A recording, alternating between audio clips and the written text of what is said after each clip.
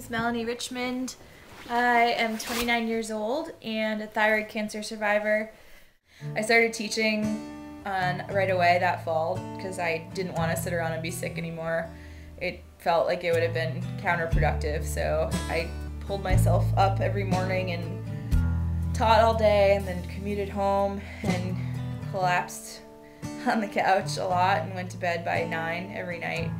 And it wasn't a lot of fun. It wasn't much of a life for some, and at some point, a lot of the people who would call to say, hey, let's go out to a party, or let's go grab a drink, or get coffee, they eventually stop calling because every time if you say no because you're too tired or something's come up. And then my BC life, my before cancer life, I was just starting to figure out, like, what did I want to do? What was I drawn to? I had so many passions, all these different things, and I felt like one of the hardest things was, one, not having energy, and also just feeling like I didn't have the same kind of choices that a lot of my peers had, because I felt like I needed to be near my parents or near my home, near my doctor.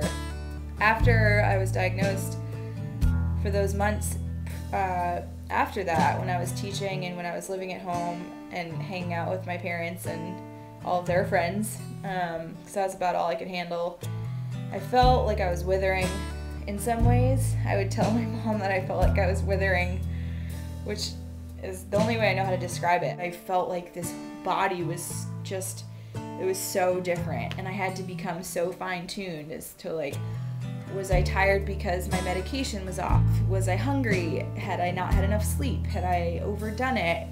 All of these things, and I didn't know how to trust my body, how to read my body, and so I just felt like I needed more light and more being active, but I just couldn't do it yet. I just couldn't, and